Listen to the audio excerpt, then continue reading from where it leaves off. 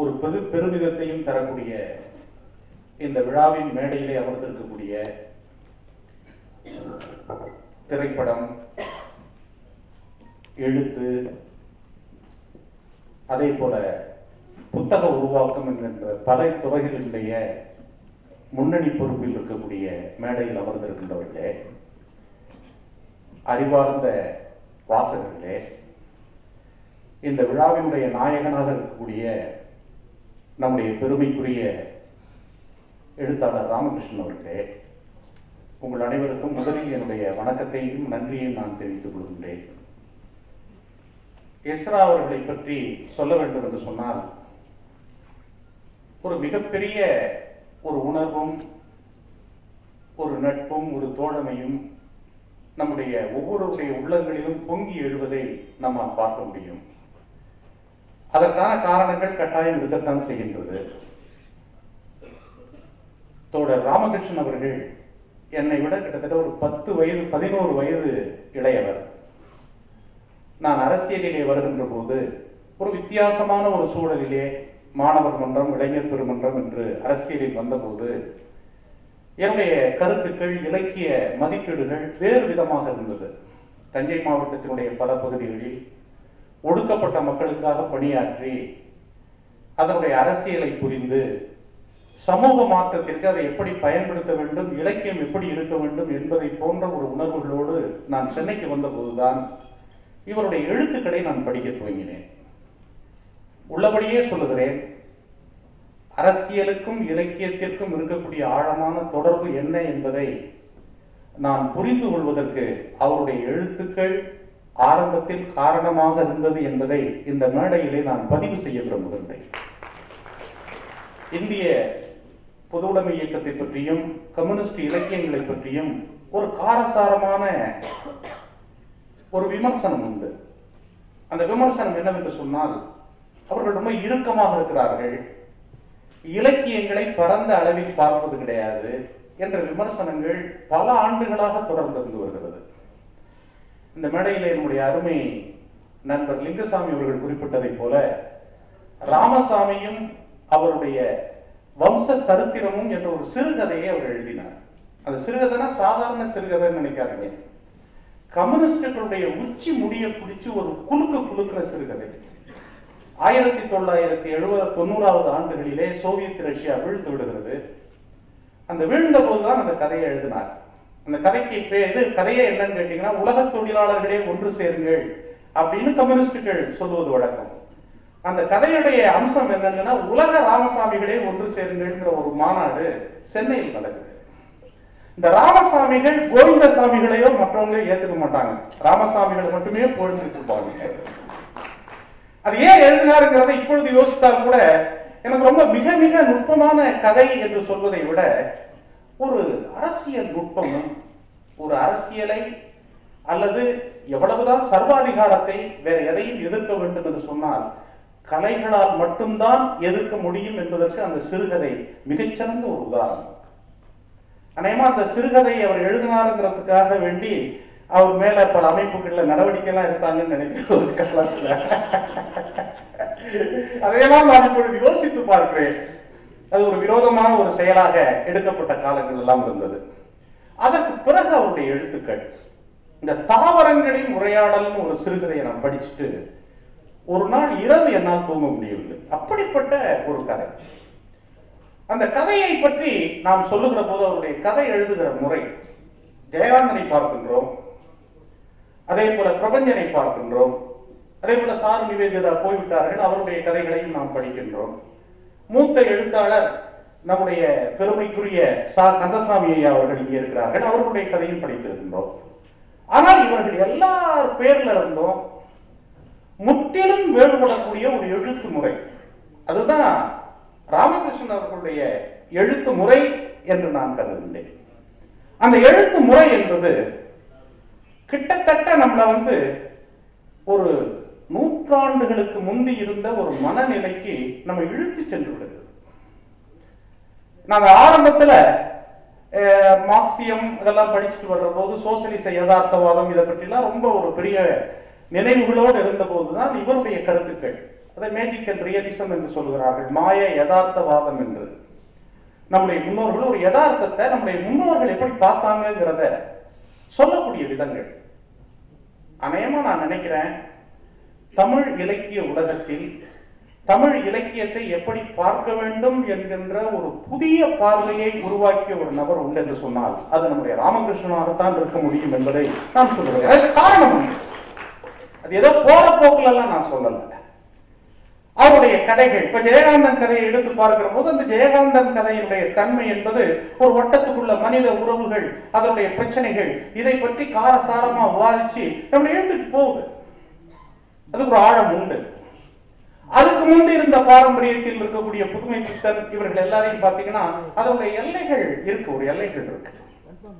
ஆனால் இவர் இங்க எல்லாரும் பேசினதை போல ஒரு நல்ல கல்வி, ஒரு பரந்த அளவில் உலக ஞானத்தை பெற்றவர். ஆங்கிலத்தில் எம்ஏ முடிச்சுட்டு PhD முடிக்காம படிக்க தூங்குறார். அவருக்கு எழுத்துல இருக்கிற ஆர்வத்தை விட படிப்புலையும் ரொம்ப ஆர்வம் இருக்கு. படிப்புல இருக்கிற ஆர்வத்திலேயே உலக சித்தாந்தங்கள் எல்லாத்தையும் ஓரளவுக்கு ஒரு விருப்பு வெறுப்பு இல்லாம படிக்கின்றார். அவருக்குன்னு ஒரு பார்வை இருக்கு, ஒரு இலக்கிய கொள்கை இருக்கு.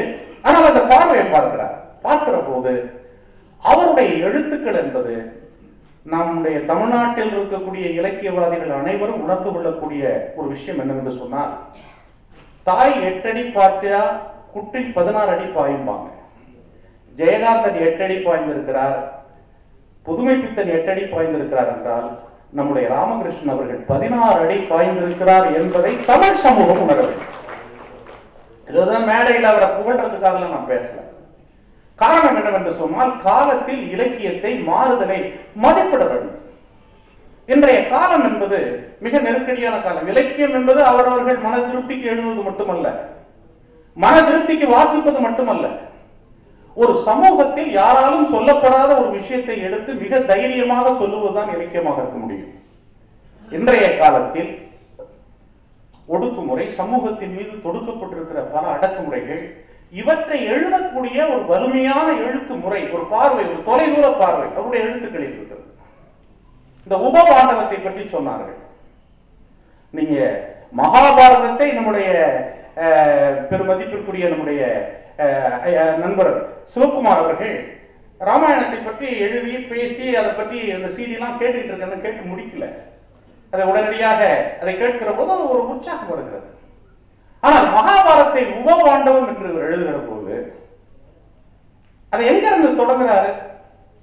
அடித்தள மக்களிடமிருந்து தொடங்குகிறார், நாட்டார் வழக்கிலிருந்து தொடங்குகிறார். ராமாயணம் என்பது உயர் கட்டுமானமாகவும் இருக்கிறது.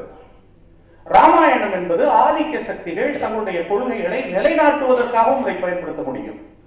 ஆனால் உபபாண்டவத்தின் மூலம் ஒடுக்கப்பட்ட ஒரு மக்களுடைய நியாயத்தை சொல்லக்கூடிய மிகச்சிறந்த ஒரு படைப்பை இவர் உருவாக்கி இருக்கிறார். அதனாலதான் இவர்களும் புகழ் பெறுகிறார். நான் இன்னும் பல எழுத்தாளர்கள், சமகால எழுத்தாளர்களை பார்க்கின்றேன்.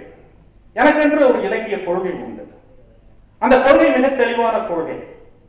பல்லாயிரக்கணக்கான மறுக்கப்பட்ட மக்கள், அந்த மறுக்கப்பட்ட மக்களுடைய நியாயம் என்ன என்பதை அவர்கள் புரியாமல் இருக்கிற போது அதை எடுத்து சொல்வதுதான் இலக்கியத்தினுடைய முதல் பணியாக இருக்க வேண்டும்.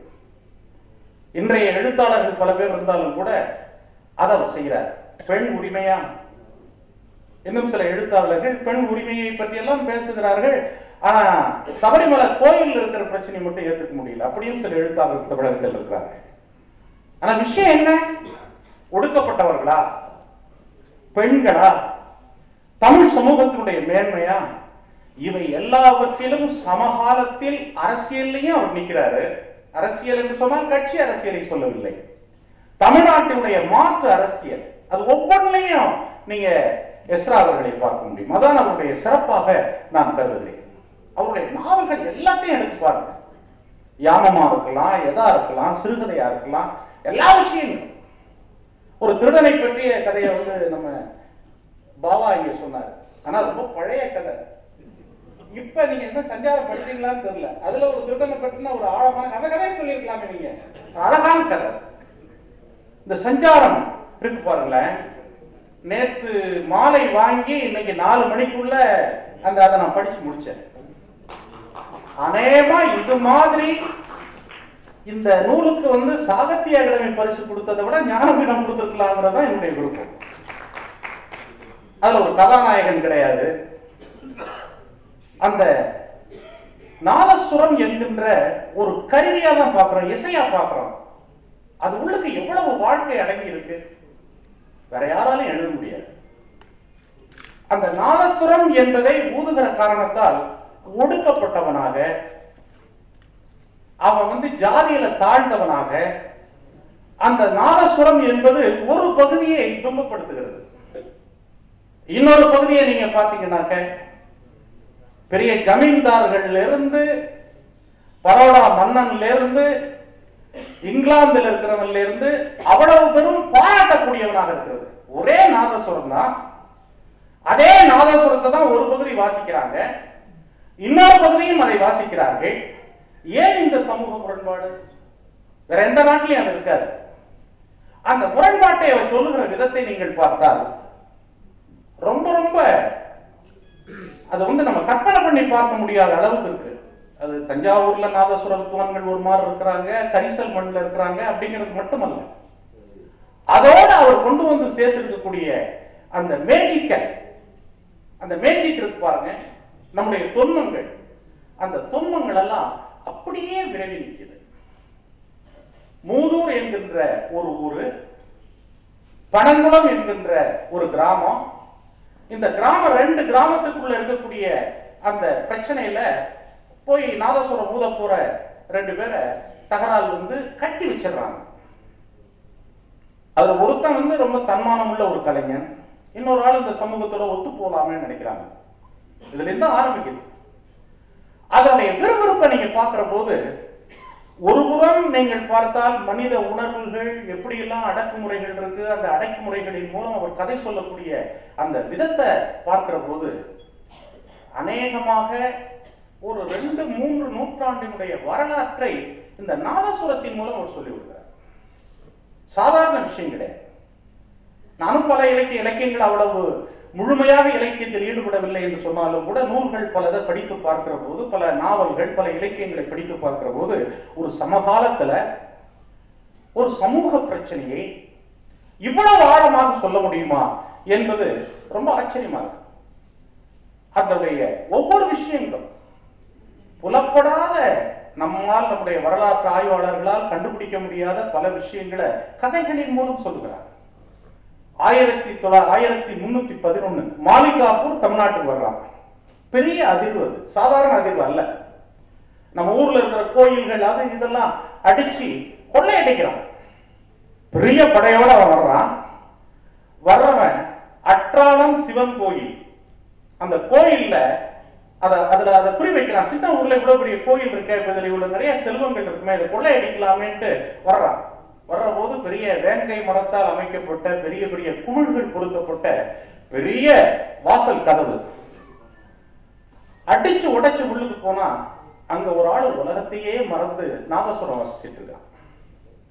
பாக்குறான், உலகம் உலகு போகுது, அதை எதை பத்தியுமே கவலைப்படாம இந்த நாதசுரத்திலே இவன் ஐக்கியமாய் நிற்கிறானே அப்படின்னு கிட்ட போற போது, அவனுக்கு அந்த இசையினுடைய மயக்கத்துல மாலிகாப்பூர் அப்படியே மயங்கி போய் வாழை எடுத்து அவன் கிட்ட போய் நினைக்கிறான். நிற்கும் போது அவன் கேட்கிறான், நாங்களாம் உனக்கு தெரியலையாங்களாம், நீங்க வந்தது எதுவும் எனக்கு தெரியல, என்னுடைய பாடல் என்பது இறைவன் உன்னுடைய பாடலை கேட்டுக்கிட்டு இருக்காரா? இறைவன் கேட்கிறாரு, இங்க இருக்கக்கூடிய கற்கள் கேட்டுக்கொண்டிருக்கிறது, சிலைகள் கேட்டுக்கொண்டிருக்கிறது அப்படின்னு சொல்றான். நீ இதை உன்னால் நிரூபிக்க முடியுமா அப்படிங்கிறான். நான் நிரூபிக்கிறேன், ஆனால் நிரூபித்தால் நீ இந்த கோயிலை எதுவும் செய்யக்கூடாது, நீ உறுதி திட்டுறான்னு கேட்கிறான். பாடலாம் பார்க்கலாம் போது அவன் நாதசுரத்தை வாசிக்க துவங்குறான். வாசிச்ச உடனே அங்க இருக்கக்கூடிய அந்த யானையுடைய காது இருக்கு பாருங்க, அந்த காது அப்படியே அசையுது. அசைறத பார்த்த உடனே மாலிகாபுரி ஏதாவது சித்து வேலை செய்யறானான்னு சொல்லிட்டு தன்னுடைய படை வீரர்களை விட்டு அதை உடைக்க சொல்றான். ஒரு காது உடைஞ்சு போகுது. இன்னைக்கு ஆற்றானம் கோயில்ல ஒரு யானையுடைய காது உடைஞ்சிருக்குங்கிறதையும் அவர்கள் பதிவு பண்ணியிருக்காரு. அதுக்கு பிறகு அவர் சொல்றார், நான் என்னுடைய மன்னனுக்கு அவனை கொண்டு போய் கொடுக்கணும், இவ்வளவு பெரிய திறமையான இசையை கிழிஞ்சி கேட்கணும், நீ என் கூட வரணுங்கிற போது, இந்த கோயிலை நீ ஒன்றும் செய்யுங்கன்னா நான் கூட வந்துடுறேன். கோயில் அழிக்கப்படவில்லை.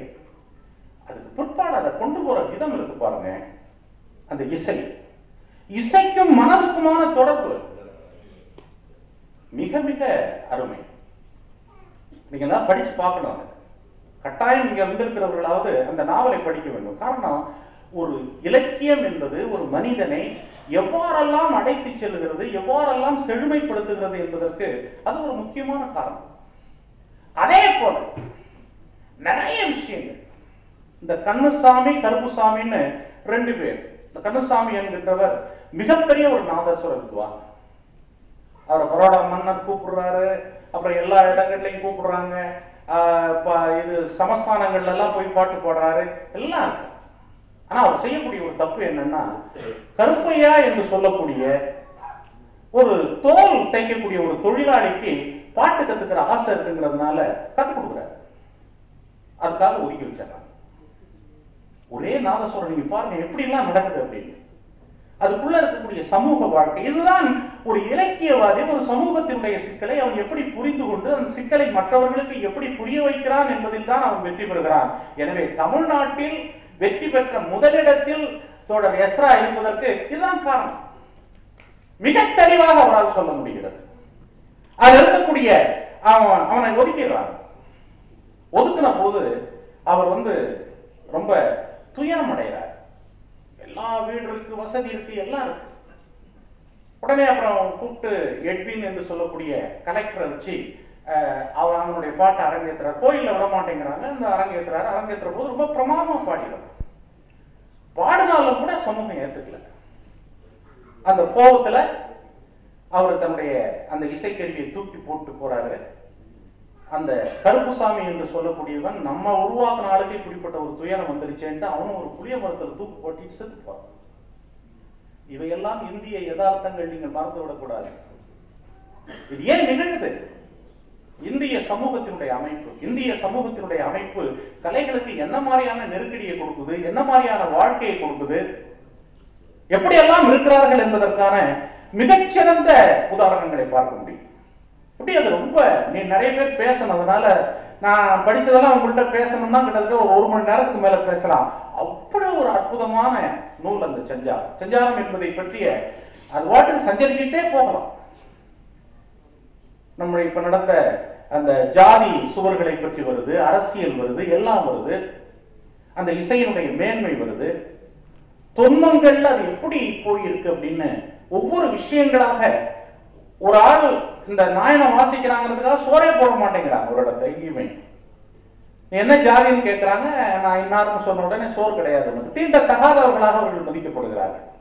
அதோட போய் அவன் ஊதி ஒரு இடத்துல போய் பாம்பு கடிச்சு செத்து போறான். அவனுடைய குடல் அந்த நாதசுரம் மண்ணில் பொதிஞ்சிருக்கு. வாலன் என்று சொல்லக்கூடிய ஒரு ஆட்டு இளைஞன், மாடு மேய்க்கிற இளைஞன், அதை ரொம்ப நாள் கழிச்சு அப்படியே தோண்டி எடுக்கும் போது அவனுக்கு வேறொரு புத்துணர்வு ஏற்பட்டு அந்த தொன்மத்தை அவர் இணைத்து கொண்டு வரக்கூடிய விஷயங்கள் மிக முக்கியமானது. நான் அண்மையிலே ஒன்றை படித்து விட்டு மிகவும் ஆச்சரியப்பட்டேன். 2000-3000 ஆண்டுகால அறிவு தொடர்ச்சி. தமிழ்நாட்டில் இருக்கிற இளைஞர்களை பற்றி ஆய்வு செய்கிறவர்கள் சொல்லுகிறார்கள், எந்த இடத்துக்கு போனாலும் கூட ரொம்ப சரியா அவன் பண்ணான்னாக்க நிறைய எக்ஸ்போஸ் ஆயிடுறான், ரொம்ப முன்னுக்கு வந்துடுறான் அப்படின்னு சொல்ற போது சொல்றாங்க, ஒரு 3000 ஆண்டுகால ஒரு அறிவின் தொடர்ச்சி, எபிஸ்டமாலேஜ் தமிழ் இளைஞர்களுக்கு உண்டு அப்படின்னு. அந்த அறிவின் தொடர்ச்சியை தான் ஒரு மேஜிக்கல் ரியலிசத்தின் மூலம் என்று சொல்றாங்க. மற்றவங்க எல்லாரும் கதை எழுதுறாங்க, படிக்கிறோம், சந்தோஷப்படுறோம் எல்லாரும். ஆனால் இவருடைய கதை என்பது எந்த மாதிரியான ஒரு ஊக்கத்தை தமிழ் சமூகத்துக்கு தருகிறது? கொடுக்கணும் இல்ல. தமிழ் சமூகத்திற்கு உண்மையாலுமே அதனுடைய தொன்மையை வரலாற்றை நீங்க சொல்லணும்னாக்க அதுக்கான ஒரு அளவுகோல் எப்படி அது சொல்றதுக்கு ஒரு கருவி வேணும் இல்ல. அந்த கருவியை தன்னுடைய சிறுகதையின் மூலம், தன்னுடைய எழுத்துக்களின் மூலம், தன்னுடைய நாவலின் மூலம் மிகச்சரியாக அவர் உணர்ந்திருக்கிறார். தமிழகம் அதை என்ன உணரலைங்கிறது வேற விஷயம், நம்ம எல்லாம் கொண்டு போய் சேர்க்கணுங்கிறது வேற விஷயம். ஆனாலும் கூட அப்படிப்பட்ட ஒரு ஆழத்தை, அந்த ஆழத்தை அதே போல யாமத்தில் நீங்க பாத்தீங்கன்னா அந்த அந்தர் வாசத்தை பற்றி அவர் எழுதி கொண்டு போற விதங்கள் மிக அருமையாக மட்டுமல்ல, ஒவ்வொரு இடத்திலையும் சித்திக்க இந்த தாவரங்களின் உரையாடல் அநேகமா தமிழ்நாட்டினுடைய அந்த பொட்டானிக்கல் ஹிஸ்டரி இருக்கு பாருங்க, தாவர இயலை பற்றிய நம்முடைய அறிவு உலகமே பார்த்து நடுக்கிற அளவுக்கு அந்த நீர் தண்ணி கொட்டுற தண்ணியுடைய சவுண்டு கேட்காது. ஏன் கேட்கல அப்படிங்கும் போது என்னன்னு பாத்தீங்கன்னா, ஒரு தாவரம் வந்து அந்த சவுண்ட் அப்சர்வ் பண்ணிக்கும். இதெல்லாம் அவர் எழுதுனது ஒரு 20 வருஷத்துக்கு முந்தி எழுதியிருப்பாங்க. 20-25 வருஷம் இருக்கும்ல, 20 வருஷத்துக்கு முந்தி எழுதின கதைகள். அது ரொம்ப இளைஞனா இருந்த காலத்தில் எழுதுனது. இப்ப அதுல இருந்து மிக வேகமா போறாரு. நான் கடைசியா ஒண்ணு மட்டும் சொல்றேன். இதெல்லாம் ஏதோ சாகித்ய அகாடமி விருது கொடுத்தால் மட்டுமே இது வந்து அவருக்கு நியாயம் செய்யறதா ஆயிராது. பல பேர் சொன்னாங்க அவருக்கு வந்து இதுவரைக்கும் நியாயம் செய்யப்படவில்லை, நீதி கிடைக்கவில்லை, அவர் எழுதின எழுத்துக்குள்ள ஒரு மரியாதையை சாகித்ய அகாடமி கொடுக்கல அப்படின்னா. நான் இன்னொரு கேள்வியை கேட்கிறேன். அவருடைய இலக்கியத்திற்கு, அவருடைய உழைப்புக்கு இந்த தமிழ்நாடு முதல்ல மரியாதை கொடுத்திருக்காங்க. காரணம் என்னவென்று சொன்னால், இலக்கியத்தை கொண்டாடக்கூடிய மனோபாவம் நம்மிடம் இல்லை. நான் கேரளத்திலே பார்க்கின்றேன், இன்னும் பல இடங்களில் பார்க்கிறேன், ஐரோப்பிய நாடுகளில் பார்க்கிறேன். எழுத்தாளர்களை எப்படி கொண்டாடுகிறார்கள்? அந்த எழுத்தாளர்களுக்கு தரக்கூடிய இடம் எப்படி இருக்கிறது? அது இங்க இல்லை. நீங்க இப்பவும் நீங்க பாத்தீங்கன்னாக்க, ஒரு இலக்கியம் என்று சொன்னால் அந்த இலக்கியவாதியினுடைய முக்கியத்துவம் மறுக்கப்பட்டு ஒரு அரசியல்வாதிக்கு தான் அங்க முதலிடம் கிடைக்கும். எல்லாமே அரசியலா மாறி போகும். இதை மாற்றணும். இதை மாற்றுவதற்கான விழாவாகவும் இதை நாம் பார்க்க வேண்டும். எல்லா தகுதிகளும் அவருக்கு வந்து உலகத்தில் எந்த விருது கொடுத்தாலும் அதுக்கு பொருத்தமானவர்.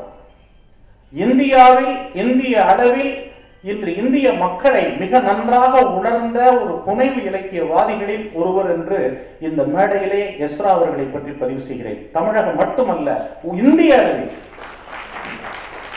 அதுக்குரிய எல்லா தகுதிகளும் அவருக்கு, எல்லா தகுதிகளும் இருக்கு. ஏன்னா, நான் மலையாளத்து நண்பர்கள், கேரளத்தின் நண்பர்கள் கூட நான் பேசிக் கொண்டிருந்த போது அவர்கள் சில எழுத்தாளர்கள் எல்லாம் சொல்ற போது நான் சொல்லுவேன், எஸ் ராமகிருஷ்ணனுடைய எழுத்துக்களை நீங்க படிச்சிருக்கீங்களா? கொஞ்சம் பேர் படிச்சிருக்காங்க, பல பேர் படிக்கல. ஆனா அதெல்லாம் இன்னைக்கு ஒரு மார்க்கெட்டிங் முறை ஒண்ணு இருக்கு. இந்த மார்க்கெட்டிங் முறையெல்லாம் எனக்கு தெரியல. சில பேருக்கு தெரிந்திருக்கிற அளவுக்கு அவருக்கு தெரியவில்லை. இன்றைய காலத்தில் ஒரு நான் ஏன் இவரை மீண்டும் மீண்டும் தமிழ்நாட்டினுடைய ஒரு பெருமையாக கருதுகிறேன் என்று சொன்னால், இன்றைய தமிழக மாற்றத்திற்கு தேவை. இன்றைய தமிழகம் வந்து ஒரு குழந்தையை பெற்றெடுத்து வெளியே கொண்டு வரக்கூடிய ஒரு தாயின் பிரசவ வலியில் இருக்கிறது தமிழகம். இதுக்கு ஒரு புது அரசியல் வேண்டும், புது இலக்கியம் வேண்டும், புதிய பார்வை வேண்டும். 21வது நூற்றாண்டுக்கு பொருத்தமான ஒரு இடத்தில் தமிழகம் செல்ல வேண்டும் என்பதற்கான அவஸ்தையில் இருக்கிறது. அப்படிப்பட்ட தமிழகத்திற்கு ஒரு மாற்றத்திற்கான கருதுகோளை தரக்கூடிய எழுத்துக்கள் எஸ்ரா அவர்களிடம் இருக்கிறது என்பதுதான் என்னுடைய சிறப்பு, என்னுடைய வாழ்த்து, நன்றி, பாராட்டு எல்லா சிறப்பையும் அவருக்கு கூறி என்னுடைய உரையை நிறைவு செய்து கொள்கிறேன். நன்றி, வணக்கம்.